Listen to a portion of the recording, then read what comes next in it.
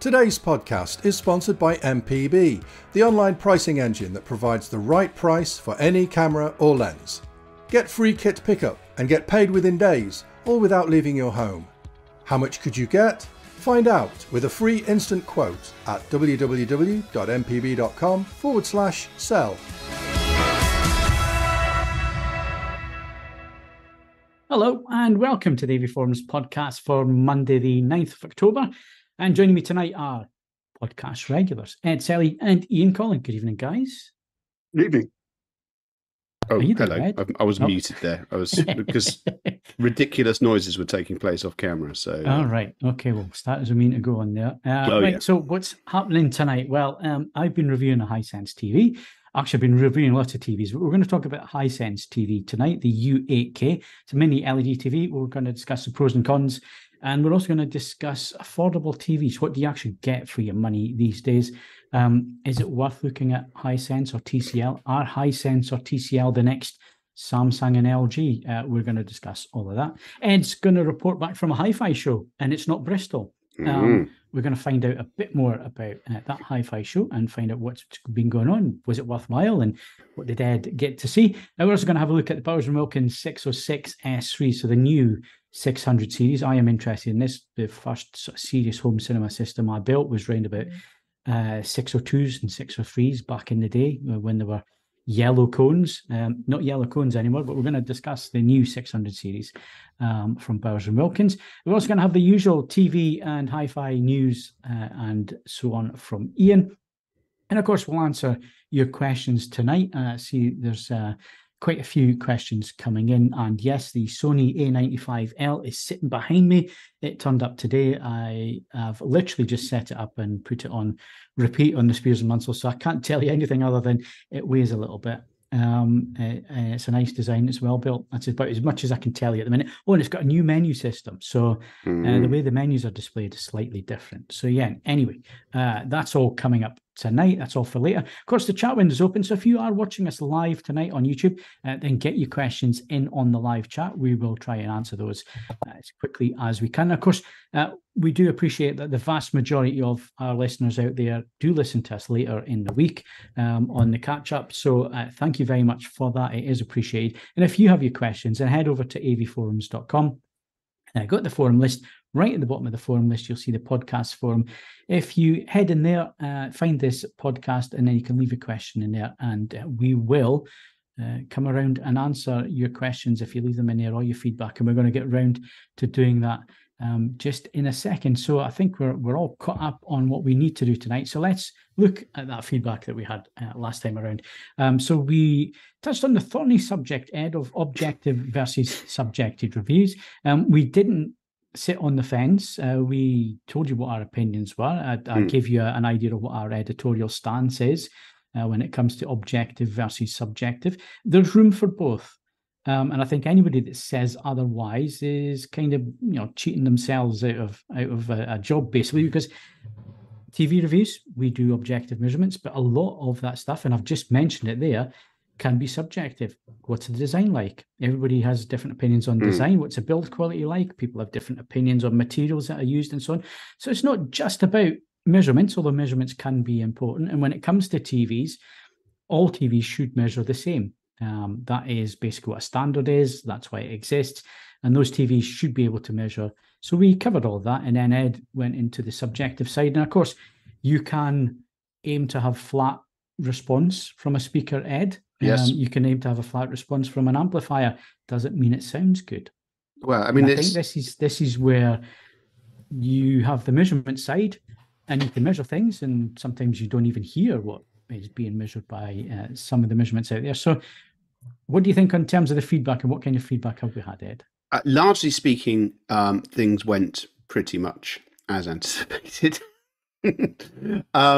Effectively, no. There's perfectly valid points raised. I think where there's always going to be a degree of, if you like, ambiguity, and where two sides will never meet completely, there are a couple of things, and we tend not to get near them in a review sense, subjective or otherwise, on AV Films. There are a number of things that objectively when measured, do not measure well at all. And more often than not, they perform poorly in all regards. When I talk about things doing specific or having specific foibles in measurement in order to chase another aspect of performance, this is perhaps unique to two-channel over and above anything that video or indeed multi-channel audio is seeking to do. So you get something like an Eclipse loudspeaker. It's got a number of things objectively wrong with it when you measure it, but then because it doesn't have a crossover, it does certain aspects of its measurement extraordinarily well. And if the resulting performance is up your alley because it scratches particular itches in terms of what you're hoping for in terms of sonic performance, you should overlook the flaws in its measurement, the fact that it has catastrophically rolled off frequency extremes, both high and low. It's relatively difficult to drive and yet won't support very much power going into it. But if it hits the spots that you're actually looking for, in terms of the brain triggers for what is a satisfying audio performance, you shouldn't rule it out. And this is where as I say, there's an element of grey area which perhaps isn't present in the other parts of reviewing that we do. This being said, actually most of it was comparatively civilized. Very few people accused anybody else of being either thick or wrong. So, I mean, I think that went reasonably well. AV Forums member Grunviz said, I'm always on the lookout for objective reviews, which I then try and marry with a reviewer I trust, and if possible, a home demo. Three-pronged approach. I'm hopeful that my gear will measure well and have the functionality I need. This is exactly what you should be doing. And I think this is a very important point that's raised as well. I mean, reviews are there to guide you and tell you what we think is important information. But at the end of the day, you don't base your purchase on just one review. Things that I buy and I maybe don't know the subject matter too well, I'll do my research, and I think most people do, Ed. Yes. That means reading reviews. It means looking at YouTube videos, and ultimately you go and you have a bit of a play with the product as well if you can. So it's not just one factor. So hopefully we're an important factor for people that, they do come and visit us and read what we have to say and the things that we point out. But at the end of the day, it should never just be based on that. No. And I mean, as I say, I said in the last podcast that we did, if you dislike the subjective opinion on how something sounds, that's absolutely fine. My counter would be that the part of the review that leads up to the how we test, that's probably will contain things that will be of more than the passing interest to you. I mean, the classic example for this is Grado headphones. Grado has made some of the best sounding headphones at their respective price points for most of this century and a little bit before. But some of them are incredibly uncomfortable. I mean, I think I actually have to be relatively blunt about this. They've got better recently, but I still wouldn't describe them as cosseting. And it really doesn't matter how well they measure, and they do tend to measure extremely well. And they're actually relatively well made, and they do all sorts of other things. But you have to try them on and listen to them for as long as you can, because a number of people, myself included, simply can't stand to wear them for an extended length of time. I need to stress, in the interest of fairness and balance, that more recent Grado designs that I've tested have gone a long way to overcoming this, but it was more of a historical thing. But nevertheless, stuff like that, yes, if you're buying these things sight unseen, you will be prepared for all manner of unpleasant surprises, no matter how well the product measures or performs. Yeah. And did we mention Toonami? No, he is a regular. So. Regular contributor to Toonami stated, ultimately, the final listening experience counts for me. I don't need a data sheet for that. No, that's fair enough. Ultimately, you aren't, well, I'm sure potentially somebody listening is, but for the most part, you aren't mastering. You aren't seeking some sort of exact truth behind something. You are seeking to listen to music in as enjoyable a method as you can muster with the equipment available to you. And first and foremost, the piece of equipment must do that. So yeah, both people, I mean, in an absolute sense, both of those contributors are on opposite sides of the debate, but it comes down to read as much or little as a review as you like, but get hands on with it and make sure that it actually delivers what it needs to for you. Yeah, absolutely. Right. So we're going to move on. But if you do have feedback for us or any comments on tonight's show, some of the subjects that we cover, and we are going to cover some in-depth stuff with Hisense and TCL, the new Samsung, LG. What's your thoughts on that? Get them all in tonight. Right. Going to move on. Before we get on with the show, we've got current competition. So, Ian, why don't you tell us all about them? Yeah, sure. So we've got some good hardware competitions currently open to AV Forums members, with the total prize pool worth nearly £3,500. So it sounds like it's worth getting involved in. First up, we partner with AV.com, so you can win a complete monitor audio and Roxanne hi-fi system worth £2,468. This includes a pair of monitor audio bronze 500 floor standing speakers, a Roxanne Atessa integrated amplifier, and a visual cable pack. That competition's open until the closing minutes of Thursday, the 19th of October. As is our competition to win some Bowers Wilkins 607 S3 bookshelf speakers with an Audio Quest Rocket 11 speaker cable, courtesy of Peter Tyson, which is worth a combined total of £919. So there's a couple of very big competitions worth getting your names in the hat for. We've also got a bunch of discs open to all the AV Forums members as well. All on DVD or Blu-ray, including the likes of The Chelsea Detectives Season 1, Season 22 of Midsummer Murders. They made a lot of those. Broken Wood Mystery Season 9. It's the complete series of Succession. You can get Stephen King on screen documentaries on a Blu-ray. A couple of horror films, courtesy of Scream and Scream Again and The Dead Mother, both on limited edition Blu-ray from Radiance Films. And also there's a whole bunch of exclusive offers for patrons. Most of these are on 4K Ultra HD or Blu-ray. You can get It Follows, Cutthroat Island, U571, Asteroid City, The Flash, Marlowe, and Creepshow Series 1, 2, and 3, as well as a bunch of our top 10 recommended Blu-rays for September. To get access to any and all of those, head over to avforums.com/competitions. And as mentioned, it's open to all eligible AV Forums members, except for the ones where you need to be a patron. Who's resident in the UK. What we got? Do you want me to do the previous winners as well? No, that's my job. Go away. Oh no, that's Ed's job. Oh, yeah. don't step on his toes. No, absolutely. Step back. Right. Okay. Obviously, just to point out that people do win these things. So we do have previous hardware competition winners. R21442 won a Valencia Tuscany Black Cinema seat, worth 1,400 boys. DJ Dunk won £500 to spend with MPB. Conrad won a special edition Nodex wireless high-res multi-room streamer for worth £700. All of which are pretty spunky prizes. So, it could be you, old lottery thing. New supporters, Greg Andrews bought us a coffee at buymeacoffee.com/AV Forums. Thank you, Greg. And we have a new patron, which is Captain Eyecatch. So thank you for joining. And thank you for the support, guys. Always grateful. We'll have more to talk about in terms of where podcasts are going and some of the feedback we received towards the end of the year. So the pursuit of the perfect, or at least less risible podcast continues apace. So we'll see what we go from there. Right. Okay. So I think we're caught up with housekeeping. We'll get on with the show next.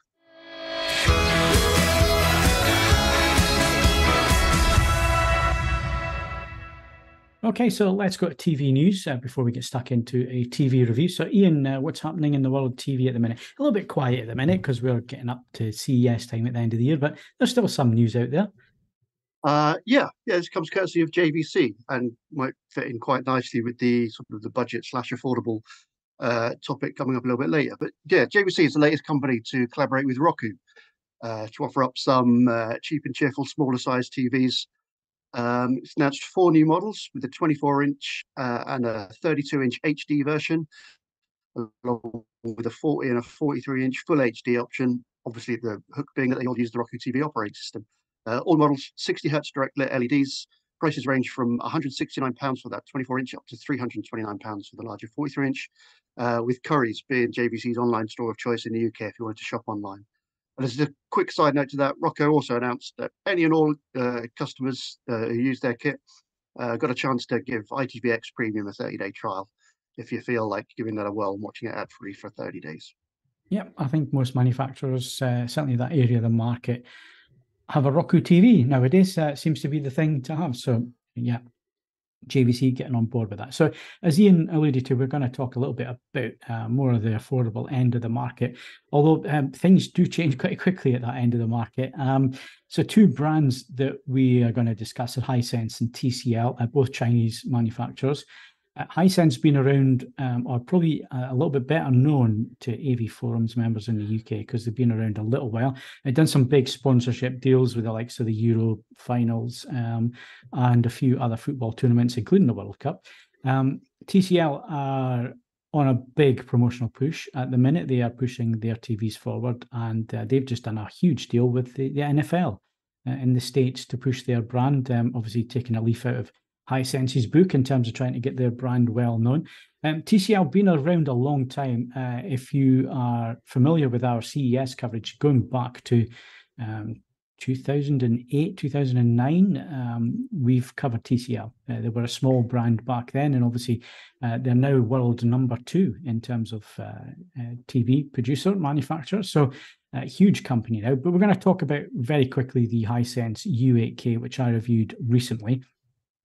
Cracking TV. This is where we're starting to see things change a little bit for these manufacturers because they are taking this quite seriously now. They've done the whole undercutting and disruptive side of their businesses in terms of being market disruptive, getting their name known, doing big sponsorship deals. Now they have to produce the goods. This is where the quality side of things starts to creep in, and the U8K is certainly aimed as a flagship TV. It's a little bit more expensive than you have paid for a TV in the past from this brand. So around about £1,600 for the 65-inch TV that I reviewed. So what do you get for your money? Well, you get quite a bit, actually, and this is one thing that Hisense have always done well in terms of build quality. So we mentioned it a little bit earlier on how important that is. Hisense have always felt like a good product, more expensive product than it actually is. Although, like I say, we're now starting to creep up in terms of price and what you're getting for your money. 1,700 plus nits of peak brightness, which sounds really good. And TCL C845 that I reviewed recently, it did 2,000 nits peak. The problem is that these are mini LED TVs, so they use a local dimming algorithm. And the one thing that they have to do with the local dimming is stop what's called blooming. So blooming is basically if you have a bright object, say a bit of white text on a screen with a dark background or a black background, so say subtitles, blooming is the light that you see around the edges of those letters. So it looks like that it's more or less blooming, as the name suggests. The light is too far away. If you see the same thing on an OLED TV, there would be a sharp line around the text because you've got pixel to pixel on an OLED. Whereas with a mini LED TV, you have zones, you have so many pixels in those zones, and you can't switch it off one for one. So you're always going to have some overspill into other areas. So what they do is they use a blooming suppression built into the algorithm, which means that anything that's small and bright tends to get dimmed down. The whole point of HDR is that you get small bright areas that give you that dynamic range. So what it's actually doing is it's dimming down, and Samsung do this a lot more aggressively with their local dimming. You're dimming down your specular highlight detail. You're dimming down these small areas that should really stand out. And what that does is it affects your overall dynamic range. So the problem here with the Hisense is that it measures 25% window. So 25% of the screen, if you turn that bright white, it measures more in terms of peak brightness than it does for the industry standard 10%. Normally what you'd see is 10% being the, or actually you'd probably see 3%, 5% and 10% measuring round about the same, or they certainly should. And then you see a slight drop off towards the full screen brightness in normal cases. What you see with these TVs is that the smaller boxes, so the 3%, 5%, is less than the 25%. 25% is almost 2,000 nits on this TV. The 10% is 1,700 nits. So what that points to is it's too bright overall, and it's not giving you the small areas of the screen and the peak brightness that you should be getting. So what that then translates to is actually poor HDR tone mapping on this Hisense, which means that it over brightens the image and it starts to clip detail. So the scene that I use all the time in our video reviews, and the video review for this Hisense will be going out tomorrow afternoon on YouTube. And I've used the example of the horses in the snow. And if you look at that, 600 nits, all the details there, 1000 nits, some of it's starting to disappear. Anything 2000 nits and over, what you're tending to see is that all that detail disappears, which points to not very good mapping to the standards, but also, this TV is just too bright and you're losing that dynamic range using the contrast. But it's 1,600 quid. So what do you get for your money? Well, you're getting every single HDR format here. So HDR10, HDR10 plus, HLG, Dolby Vision IQ, it does the lot. So you're getting value there. In terms of gaming, it's also got some really good gaming credentials. So you get two HDMI 2.1 inputs at 48 gigabits per second, so full bandwidth in there. You've also got stuff like VRR and so on. You've got a games menu, which pops up on screen, and that gives you stuff like your frame rate. So it will do 4K 120 hertz. It will also do that with Dolby Vision.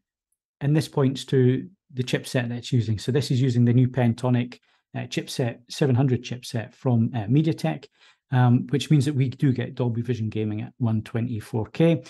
And this little game menu is fantastic. It pops up, it tells you everything you need to know, your frames per second, your HDR, do your VRR on and off. There are areas like dark detail, which is like a gamma cheat. So you can go in there and you can adjust the gamma so you can see into the shadows, so you can see if somebody's hiding in there and shooting at you in your games and so on. You can change your aspect ratio, screen position, all that kind of thing, plus FreeSync and VR. It's all there, and it does really well. In terms of input lag as well, really quite responsive, so 13.2 milliseconds for 4K 60, and then between 5.2 and 5.6 for 120 hertz gaming. So, and it will, with a gaming PC, do 144 hertz on those two HDMI inputs as well. So if you've got a high-end gaming PC with a good graphics card in there that you can set your refresh rate and frame rate, then you should be able to get 144 out of this as well. So as a gaming TV, it stacks up really well. And let's face it, people in the market for this level of TV, you're going to watch it in a room like this room behind me. Normally I switch all the lights off, but as you can see, it's a normal room with normal ambient lighting and so on. That's where you're going to watch this TV. And to be honest with you, it does a really good job. Out of the box, it wasn't quite as accurate in filmmaker mode as I would like it to be. I need Hisense to have a look at that and tinker with it in the will. But once calibrated, it's absolutely spot on. You have your foibles with this technology. So again, viewing angles with a VA panel, it looks a little bit washed out. The more off axis you get, around about 30% onwards, it does wash out quite a bit and you get a bit of a gamma shift. So the image can start to look a little bit cloudy. Black levels are a little bit raised on this TV. It seems to me that the algorithm isn't quite pushing the black levels, and it's probably doing that to combat any black crush. So that's details being crushed by the blacks. It's trying to avoid that, but at the expense of lifting the black floor very slightly as well. So that is noticeable with scope films, so 235:1 films with black bars top and bottom. They're not inky black. But again, if you're watching in a room with ambient light, you're probably not going to see little issues like that. So overall, it's good value for money. Is it as good as an OLED for watching movies? No. But this TV is not designed for that end of the market. This TV is designed for maximum real estate, screen real estate for minimum outlay, with all the HDR formats on there. It does a very good job of HDR. Not fantastic, but it does a very good job. Very much middle of the road, but this is kind of what the market is that Hisense are aiming the TV at. In terms of motion and so on, it does that very well. 5.5 pull downs down right. There is a little bit of dirty screen effect. So what is dirty screen effect? It's basically caused by the backlight and you being able to see basically patches on the screen, which is a common trait with LED TVs, especially mini LED TVs.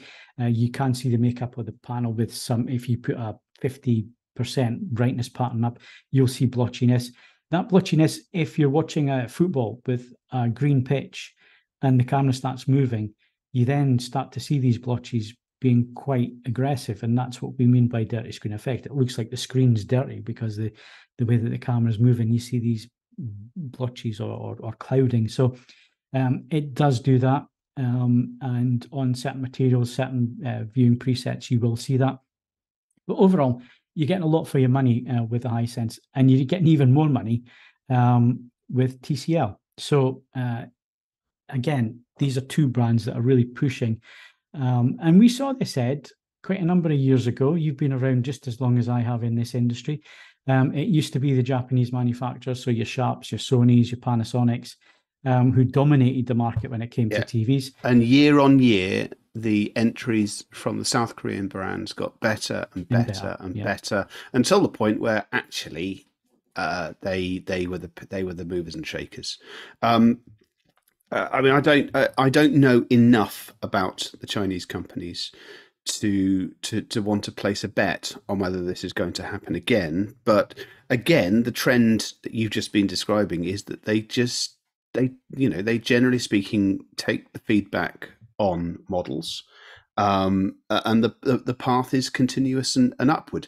I don't know whether it's a perception thing, and I don't know if it's a fair apples and oranges style comparison, because the point where the South Korean brands were improving dramatically was one of relatively stable technology, and I don't know whether just sort of ongoing shifts in certain aspects means that it's a harder job. It does feel like the progression and improvement rate is slightly slower this time round, and I think the reason for that, Ed, is the fact that you've got HDR, you've got this new display technology, which Samsung and LG certainly didn't have to contend with when they were coming through. Oh no, absolutely. And the early days of OLED and so on, nobody foresaw HDR being a thing. So that technology has had to catch up, as it were, and it saw the death of plasma as well around about the same time, because it couldn't move up to 4K without huge expense, and of course power consumption at that point had to be addressed as well. So they do have a tougher battle on their hands. But what are all the points of contact like on this? I mean, how does the remote feel? Very good. I mean, the remote is better than the LG at the minute. So you spend $3,500 on an LG, you're getting a plastic black remote control. The Hisense, it's a lovely metal, it's not a bad metal face thing. remote, fits nice in the hand and so on. So they are paying attention to this. The build quality has always been good on the Hisense. TCL, a little bit more plastic, but where it matters, what you see from your seating position, it looks good. It looks a little bit more expensive than you're actually spending. So yeah, they've got a tougher fight in terms of the technology that's out there, and technology changing, and gaming being a lot more advanced and so on. But both of them are coming to the table with some really good mid-level TVs that are doing very well. Hisense are looking at the UX TV. We're still not sure if we're going to get that in the UK. This was the big TV at CES. If you want to see it, go and have a look at our CES coverage from earlier in the year. But this is like their big premium TV that they are pushing forward as being their flagship. So they are pushing that forward. They're pushing laser TV as well, which was projector based, so ultra short throw projector based. So Hisense have been making a lot of noise over the last few years and certainly gaining traction. TCL are definitely the more aggressive party, and they are coming in with aggressive marketing. They're coming in with bigger budgets. They're coming in with some would say better technology, or they're certainly listening and implementing a lot quicker than Hisense. I've got to say Hisense have been great, because I gave them, I think it was 6 out of 10 last year, and I gave them some feedback issues. They got straight in touch. Now I've given bad reviews to companies like Samsung and then been blacklisted and not not being invited to things because of what we've said in reviews. Whereas the complete flip of the coin was Hisense actually came and said, look, we want to make a better product. We're taking on your feedback. What else do you think we need to be adding in? And taking that feedback on board and coming back the next year with a much better product, and getting us involved in terms of, can you guys test this and be as brutal as you like, but give us the honest feedback. So it's great when companies do that. TCL have been the same. They have people on board, both of these companies. They actually take on board what's being said, and the engineers are interested and so on. So again, that bodes well in terms of where these companies are going. Will they replace Samsung and LG? I don't know, is the big question. I think there's quite a level of dominance from LG and Samsung in terms of where they are with technology. Like micro LED with Samsung. Although to be fair, TCL are very, very strong in that department. TCL also doing inkjet OLED technology, which I reported on from CES, which is probably still a few years away. But yeah, it's a promising technology, and it could really slash the price of OLED and give you a true RGB image as well. So that's something to watch. So both these companies are doing R&D. They're both looking at the market. They're both being quite aggressive. TCL being really aggressive at the minute in terms of their marketing. So who knows?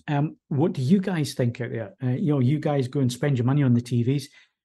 It's fair enough us reviewing the product and giving you an insight, but at the end of the day, you're going and spending your hard end. Is Hisense, TCL, are these brands that you're interested in if you're an enthusiast, or if you're more of a general tech consumer? Does this appeal to you? I think the TCL 65 inches is about £1,050.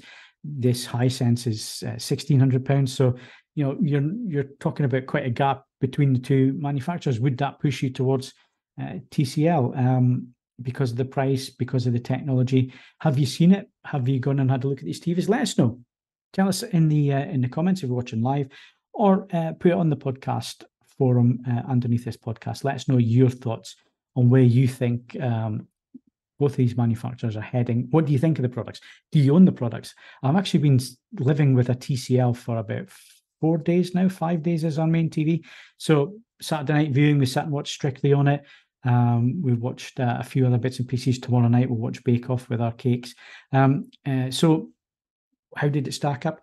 To be honest with you, with normal TV in a normal living room, and so very, very good TV. And I think that's 650 quid for the 745 that I'm using at the minute, which is in for review. So yeah, you're getting a lot for your money, and the picture quality does stand up quite well. So what's your thoughts? Let us know. Right, so we need to move on slightly. What have I got coming up for review? Well, like I say, TCL C745 is in the living room at the moment, so I'm busy working on that one.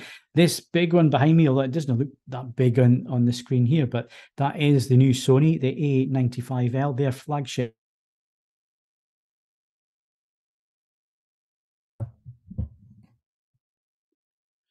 We appear to have lost Phil in all of the excitement there. He's got lots and lots of amazing things turning up, so as soon as we get him back, we'll work it out from there. But no, got the LG G3 sitting next to me here, and to this side. Oh, did I disappear? Yeah, there? You disappeared. So I just right. but no, I don't know what's going on there. But no. All right. Well, I'm looking at the feed over here now, and I can see that I'm frozen back then. Time slip. Yeah. So where did you get to? What did you? You literally were about to launch into what you've got coming up, and then you came back at what you finished with what you've got coming up. A95L.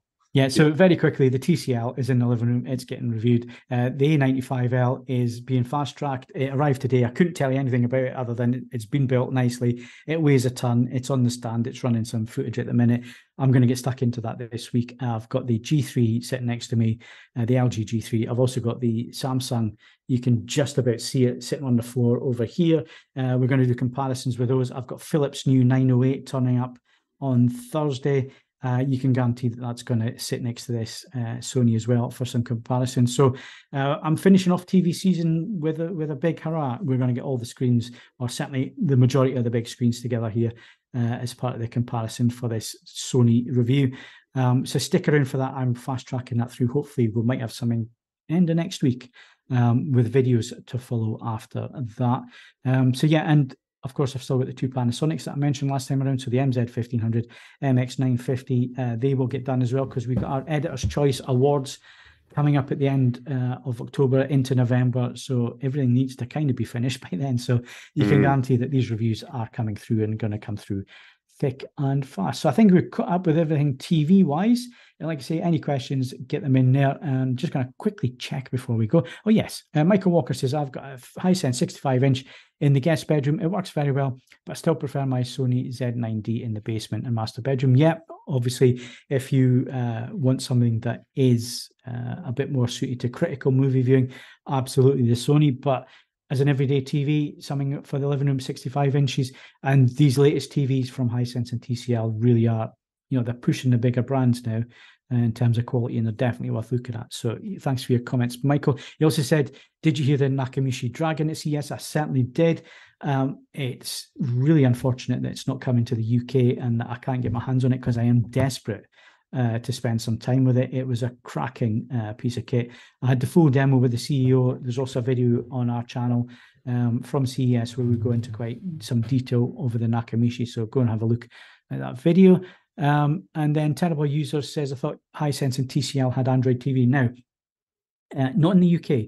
So in the UK, it is Google TV on the TCL, and on the Hisense, they use Vida, which is their smart TV system. Now, if you go and get the U8K in the US, it is a different setup. It uses Google TV, and it doesn't have the sound bar that the U8K in the UK has. So in terms of the panel, it's the same panel, it's the same amount of dimming zones, it's the same processor, it's the same local dimming algorithm. Chassis design is different between the US and UK, and the smart system is different. It's Google in the US and Vida U7 in the UK. So hopefully that gives you the answer to that one. Terrible username.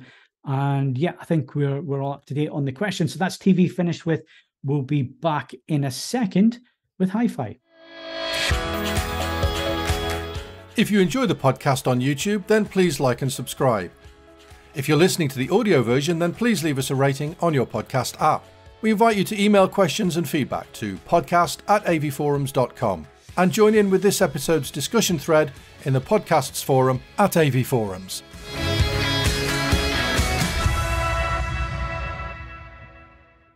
Right then, Spot of Hi-Fi. Thank you, Phil, for all the TV things. In a bit, I'm going to talk about the Bowers Wilkins 606 S3 and the UK HiFi Show Live. But first of all, we've got a few news stories. Now, we've got multiple news stories that we're going to do quickly. So first up, we've got some new products from Affordable Heroes Tangent. Yes, indeed. Following on from talk about cheap and affordable TVs, launched a couple of low-price audio sequels, courtesy of the DAC2 or DAC2 and the Ampster TV2 as well. As you might expect, the DAC2 lives up to its name with the Saber ES 9023 24-bit stereo DAC with aptX HD Bluetooth. It can work as a preamplifier or a dedicated headphone amp, and that sells at £249. And again, as you might have guessed, the Ampster TV2 amp is designed to be used with TVs. Comes with 2 channels of 50 watts amplification apiece, and that is currently retailing for £199. So in line with the TVs, can good things come in small and affordable packages such as what Tangent are doing here? Well, they've certainly done pretty well so far, and the Tangent products that we've looked at have been really quite impressive value for money. We will be getting these in the fullness of time, so we'll find out for ourselves. But yeah, the omens are pretty good. At the slightly less affordable and more surprising end of things, we also have a new turntable from Cyrus. Yeah, Cyrus Audio has announced its first ever turntable, known rather unoriginally as the TT turntable. Obviously, they spent a lot more money on the technology because these guys aren't they're not exactly dipping their toe in the water. With the TT turntable coming with a price tag of £4,295. Obviously, it's designed to work in harmony with their high-end amps and preamps. So, are people expecting big and bright things from this? Because it could be a very decent piece of kit indeed. Well, I'm sort of bound by what I can and can't say on this, because I've actually had the review sample here for a period of time. I need to be clear. It was the agreement was made regardless of my input as to who the review is for. It is not AV Forum, so I'm limited as what I can say because it's going somewhere else, and they do really want the exclusive on it.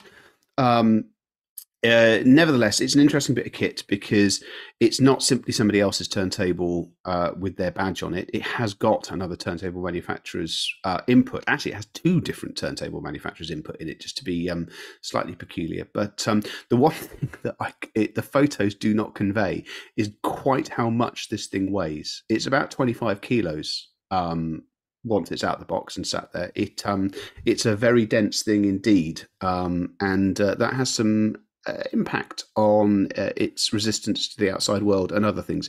It's not just a Me Too product. I believe that Cyrus is relatively realistic about exactly how many of them they're going to sell. But nevertheless, it's an interesting bit of kit, and it's not simply a sort of cynical badging exercise. So we'll see if they change their mind as to what sort of coverage they want. But for the moment, that is has been done for another publication. So my apologies on that. But no, I can tell you it's an interesting bit of kit. Just reload my thing. And then actually in the semi-affordable things, we've got some new Arcams as well, haven't we? Yeah, Arcam has announced another new range of products for its lineup, this time known as the Radia Series or Radia Series, depending on your point of view. It's made up of 5 new models, the A5, the A15 and the A25 integrated amplifiers. There's also a CD5 CD player and an ST5 high-resolution streamer. Aside from the specs and all the finer details, all of which are up on the website if you want to take a closer look, there's a bit of a new look to them as well. They've actually dared to add a little splash of colour to the otherwise plain black cases of old, giving it a bit of a new look. And they've also got a bit of a new kind of design philosophy that they're trying to embrace as well. Yes. In terms of the pricings, the amps start at £749 going up to £1,499. CD players at £699 and the ST5 streamers at £799, and they're all due to launch later this month. So do we like the look? Well, I went along to the launch, and I'm much more enamored with how they look, having seen them for real. I think it is the job of Arcam to not just make identical black boxes to everyone else. They have to do something slightly different. I think they've done a neat job of differentiating themselves from other people with these.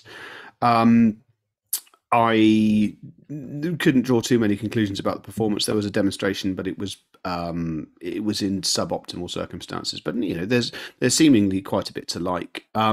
Internally, they're not a massive. They are revised versions of what went before. They're detailed alterations, but fundamentally, Arcam has a design philosophy that they're quite happy with. So this is as much a refit of how they sit in the hi-fi world, so to speak. But no, I'm quite taken with the appearance of them. I'm glad you said that, because I've looked at the photos, and the publicity photos don't do them any favors whatsoever. No, it's but I know, I'm realistic enough to know that actually I'll wait till I see one in the flesh, as it were, before I make any judgment call. But yeah, in the photos they don't really look. No, I think it's one of those things. The one thing I will say is that Arcam's philosophy in this what generally happens is the products don't date terribly well. I think this is very of the moment. It may not look quite so swish in 10 years time, but that's not necessarily a major sales concern.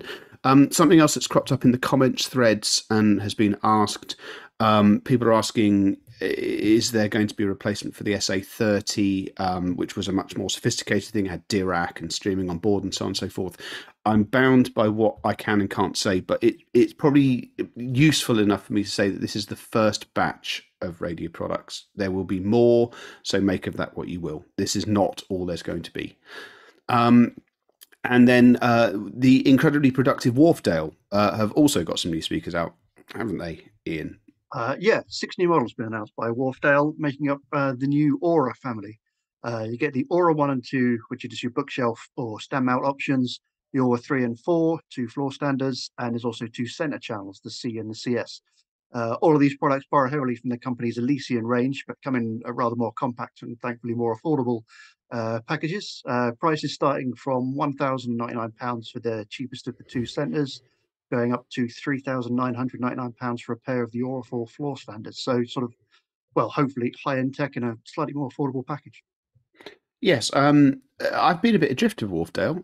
That's as much because there are limits to just how much stuff we can cover. But they're doing some interesting things, and it really is forming its sort of own identity within the IAG lineup. And doing some interesting things like that whacking great sort of stand mount shape. It's an acquired taste, but it does allow for excellent performance in potentially. So we will try and select a suitable model to have a look at, and it's this and the Dovedale and other things that you could, as a dealer, basically tick a lot of boxes by taking Wharfedale on, by the fact that they make a lot of boxes. So we'll see how this all stacks up and whether they are as good as they are promised. And lastly, a rather different pair of loudspeakers has been announced from Sonus Faber. Yeah, this is more of a one-stop audio solution from Sonus Faber, who've announced its first active wireless stereo loudspeaker system, which is known as the Duetto. It's comprised of two bookshelf speakers, due to launch in November, priced at £3,499, with the stands costing an extra £649 if you wanted to mount them. Speakers include a 100-watt Class B amp for the tweeter, 250-watt Class D model for the mid-bass drive unit, and he's a similar Senso control system that we'd seen on the Omnia that came out last year. And we saw pretty good things from the Omnia. So are we hoping or expecting the same thing here? Well, we've got a set turning up, so we'll find out for real. But no, it's a very interesting product, and it's objectively, it looks like a very clever way of getting people invested in the Sonus Faber aesthetic whilst giving them a thoroughly modern set of things to do with it. So hopefully, if it is related to the Omnia, which is very, very capable indeed, this will be well worth looking at too, and we will find out for ourselves soon enough. So thank you for that, Ian. Right, okay. Review is the Bowers 606 S3. It's up on the site, so I don't want to go into absurd detail on this. The main feedback from people's comments on the site is that the aesthetics are very much a matter of taste on this one. I don't get that excited about white loudspeakers. I don't think the 606 is particularly beautiful in the white. But I mean, some of the comments, no, I don't think it's an ugly speaker, and I think the wood finish actually looks rather tidy. So let's put that to one side for a moment. It's comfortably the best sounding 600 that I've listened to in, well, I mean, ignoring the fact that there were some older models, turn of the century time, which makes it sound like a very long time ago indeed, where they could be tremendously entertaining, but there were some, some sort of wrinkles in the absolute quality of the performance. This manages to be enormous amounts of fun whilst being technically very, very accomplished indeed. George has asked in the comments thread, when it comes to pairing with an amp, does it need more power to sing, i.e. 100 watts and over? Absolutely not, no. I did some tests on the end of a Blue Sound Power Node Edge, and whilst there was more to get out of them, and if you bolt them onto the end of an Avid Accent, which is £4,500, or they're still only 70 watts, they do get a lot better. But no, they are benign. They have an impedance dip, but it doesn't seem to be something that they stick at for very long, because I couldn't get any really unhappy behaviour out of them with the Blue Sound.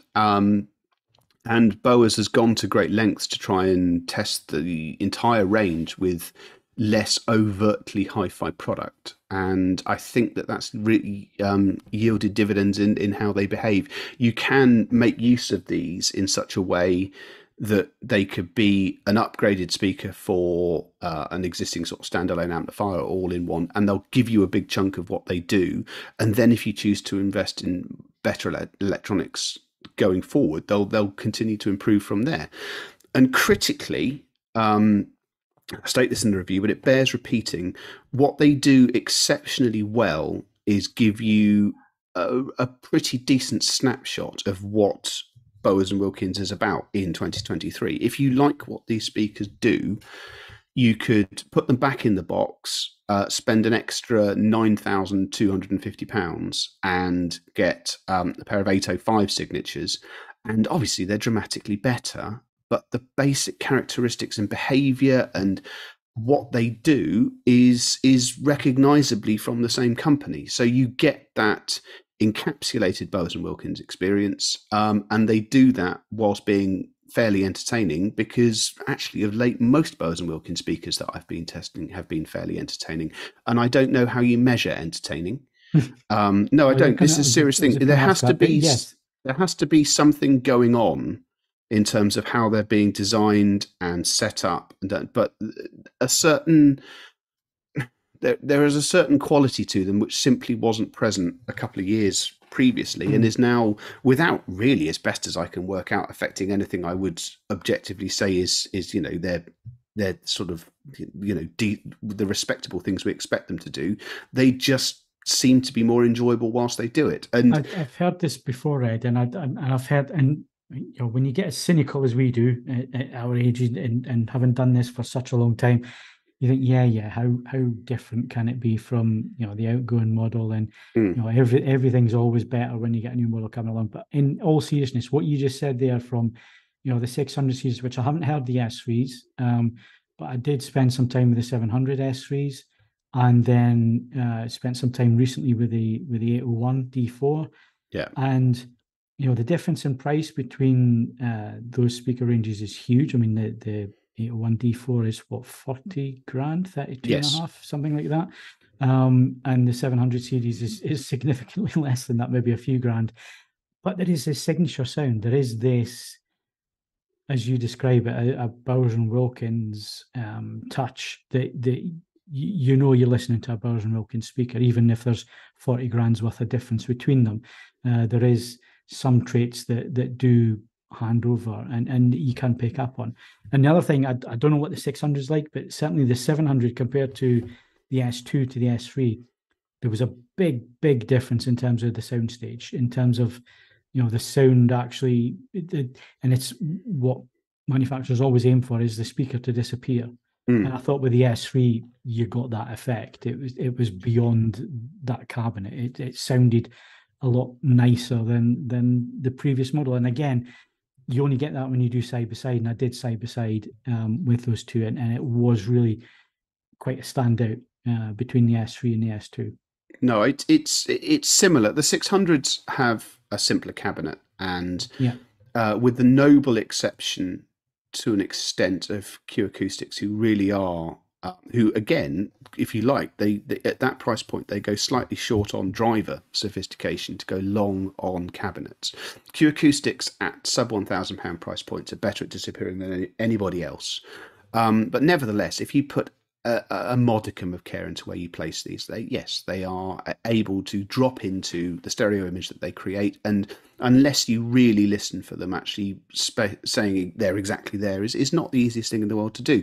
And whatever they give away to comparable Q Acoustic speakers, I mean, they sit between the 5020 and the Concept 30, depending on who you're shopping with and where. The Concept 30 is much better at disappearing, but then the Bowers is significantly better in terms of bass extension, and in some ways there's other improvements across tonality and the behavior of the two drivers and so on and so forth. So 6 of one, half a dozen the other. As we were saying right at the beginning of this, you should go to a dealer and have a listen to them before you spend your hard-earned money and decide which of them blows your frock up. So but the reviews on the site, I believe, Phil, you were saying that you've requested multi-channel, so we're not ignoring that. We're hopefully going to, because like I said to you right at the beginning of the podcast, Bowers & Wilkins 600 series speakers were the first big spend multi-channel system that I bought back in the early 90s when I was first had a little bit of disposable and I wanted to really up my system at the time. So it'd be interesting to see just where we are in 2023 with the 600 series and what do you get now for your money in terms of performance and the variations in terms of the speakers, floor standards, stand mounts, center speaker. Is it a nice cohesive system and so on? So our reviewer Matt is hopefully going to be looking at those if we can get that arranged in the next short while. We'll have a look at multi-channels. And then finally, just a quick word on the HiFi Show Live. Sorry, I'm just trying to remove something which is stuck to my leg. Right, okay, I've done with that. The HiFi Show Live, there's a show report for this on the site. So I'm not going to talk necessarily about specifics. I just want to try and convey that I think that this is a really good idea. In terms of a location and what's being done and how it's being done. And I suppose there's an element of contention to this as well. This is, I've said in the show report itself, this is not a great sounding venue. I would argue, I mean, it's relative. You can probably get a better sound out of a Marriott hotel room in Bristol than you can out of these very glass oriented rooms at the Ascot enclosure. But as far as I'm concerned, that's really rather secondary. What this is an extremely pleasant place to walk around. It is spacious, it is elegant, it is everything that the Bristol Marriott is not. And it gives exhibitors space and arrangements, which means that they're sonically not on top of each other. There's actually the means to space them out. And that means that if people do want to give it the beans, they're not interfering with anybody else.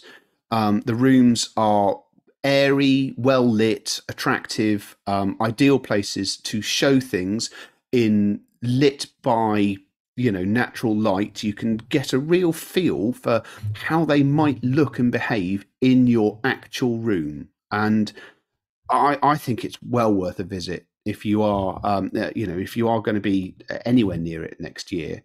I thoroughly enjoyed it. It's a different way. To me, it is closer to a lot of what I see at Munich. Munich is enormously important, but again, it doesn't sound any good. It's a massive collection of glass and concrete. It's the most reflective environment you could imagine. But nevertheless, it's tremendously important because it's a very, very pleasant and capable venue for exhibiting lots and lots of equipment, including lots and lots of high-end equipment. This is the same thing here. I thought it was well thought out, well laid out, and it's an excellent venue for this sort of thing. What kind of support did it get, Ed, from the industry? Was it mainly dealers, or was no? It was manufacturers, distributors. I would say the nature of perhaps the main individual behind it is Paul Miller, who is the editor of Hi-Fi News. He also oversees another 2 magazines.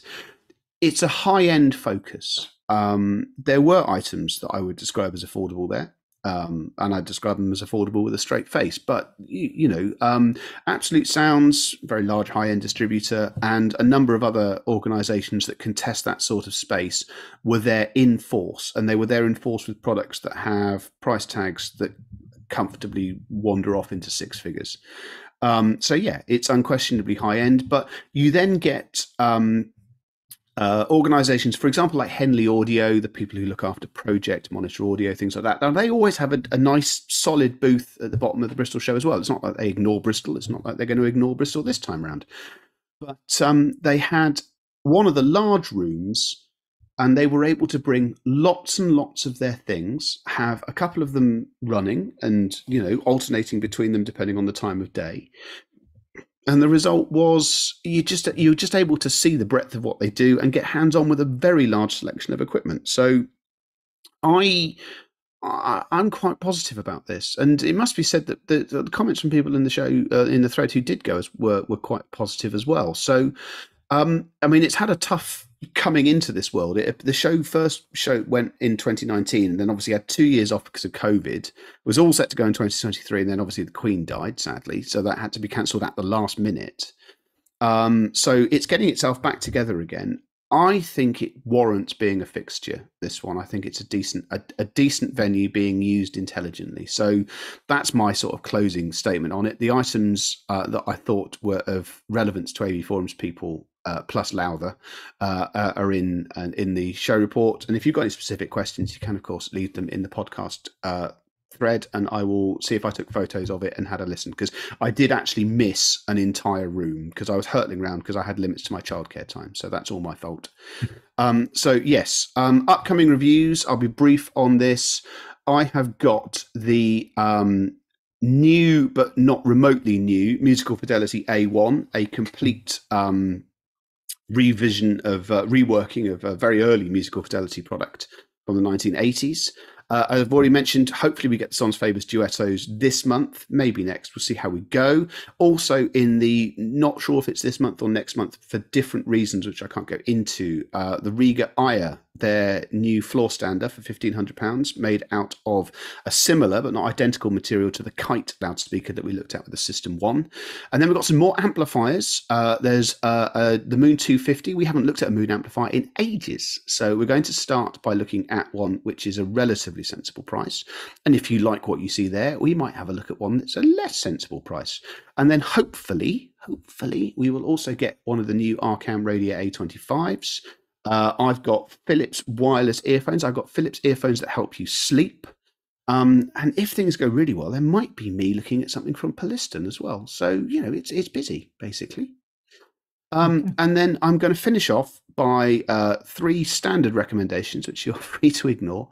Albums, it's been a really weird couple of weeks for new material. There's been lots of it, and very little of it has really gelled with me. However, a French artist with the rather magnificent name of Captain Mustache came out with the Super album. That's the name of it. Last Friday. It's available on all major streaming services, and you can buy a download of it on Bandcamp. My perversions towards French electronica are well known, so take that with the standard warning. It's French electronica. I just think it's very nicely done. It riffs on some of the retro things without being overtly retro. I think it does some clever items. And then if we're talking about retro vinyl, you'll think I've completely lost my senses. Those of you of a senior disposition, I'm looking at you, Ian, like me, may remember the original Wipeout from PlayStation 1, or the PlayStation as it was known back then. I'm delighted to say that you will be able shortly to buy the remastered soundtrack to the original Wipeout, plus 2 songs from Wipeout 2097 that were not done by known artists. They were done by the in-house guy who under the sort of performance name of Cold Storage. That, with remixes and all sorts of other bells and whistles, is going to a double CD or a 3 record release in November. And yes, I fully question my sanity wanting to spend £42 plus postage on the soundtrack to a computer game, but I am, and I don't care, and I have every suspicion that I'm going to love it and play it more than records that are objectively better. So that's what I'm doing. We have reached the point where they are selling old computer game soundtracks to us. I mean, actually, this isn't the first of this. There's been other computer game soundtracks put on vinyl, but this is the one that I'm going to buy. And playlist, after sending you a playlist full of angry noises last time round, there's a playlist called Lo-Fi Dreaming on Tidal, came out relatively recently, and it is music to help you calm down and go to sleep. And frankly, we could all do with that from time to time. It's maybe not one that you want to listen to on your way to work. It possibly might take the edge off what performance you have, but it's a decent listen for just having something on to just calm things down, relax the mood, and so on and so forth. That's on Tidal. If any of you are desperate to have it on another streaming service, we can pop the link into the thread, and you can use the Soundiz, that Sound IIZ app, to port it across to the streaming service that you actually use, and I'm sure that most of it will transfer across for you. Those are my recommendations. Feel free to ignore them. Okay, well, thanks very much for the hi-fi section, Ed, as always. And that wraps it up for tonight. The home cinema guys will be back next podcast. Martin's been incredibly busy recently, and as some of you regulars will be aware, Doug had a flooding incident with the new house that he had, and that's kind of going to keep him out of action until the new year. So hopefully he'll be able to crack on with that, and we'll see him again in the new year. But yeah, the guys should be back for the next podcast, the next home cinema podcast area. Right, so just wrapping up tonight then. So the AV Forums podcast, the next one is a movies edition. That's here next week. That's Monday the 16th of October. The guys start at 8:30 if you want to watch live.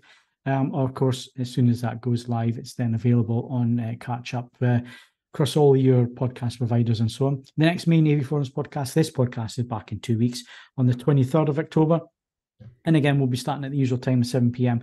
if you want to watch us live on YouTube. But that's it for this week's show. My thanks to Ian and Ed. Thanks very much, guys.